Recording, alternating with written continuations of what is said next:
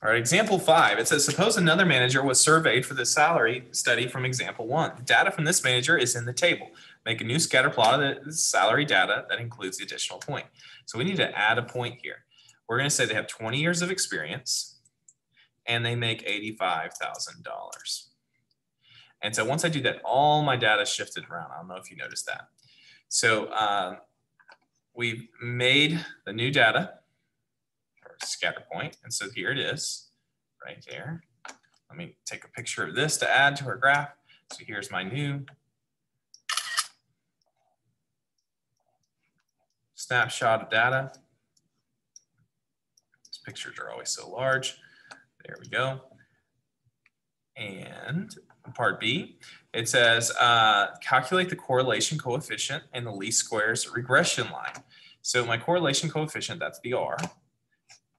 And so my correlation coefficient, let's just see here, the new R is approximately, where is it? 0.8582. And you can see this is not as accurate as it was before. There's the correlation coefficient and the least squares regression line. That is this equation here. So we usually write it as y hat would equal the slope now is 1,889.64 x plus the y-intercept is $60,057.20. So because this guy got off is because we had an outlier. What the outlier is, you can see this is way off the line of what we're expecting to get. And so what effect does this outlier have on the strength of correlation? The correlation strength was weakened. So here the correlation strength is weakened. Now I would still say it's a strong weakened. I forgot the end there. I would still say it's a strong relationship because it's greater than 0.8. So the textbook actually goes like 0.7, but I kind of go off of 0.8 being strong. And so it is weaker. It is still strong, but it's weaker. All right. And what does it now mean in terms of real world is that each year you work, you'd make less, but you would start with more according to this data. Okay. So here's part C. It says, plot both the regression lines in the same window. So we want to compare them to and state whether or not that outlier is influential. So we've seen one. Let me go ahead and grab the previous picture that we had. So I'm going to grab this. And now we're going to compare this with the same picture, but without that last point. So let me just take this one point off.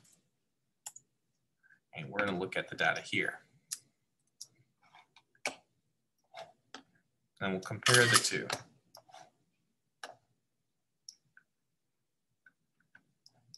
So let me pause this to get everything lined up right.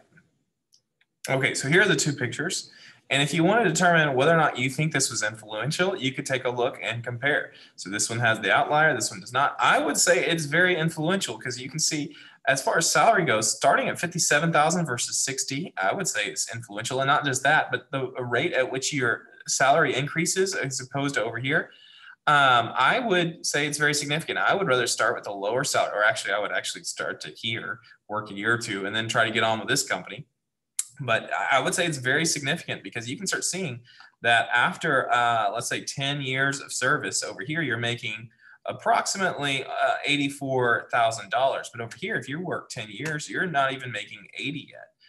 You're about 79,000 or something. That's a big difference, $5,000. So, and that would only increase as time goes on. So I would say it is influential. I would say it's influential. Outlier is influential. Personally, I would say it's influential because of that. So that's my reasoning. And so here is your turn for DOL number 5.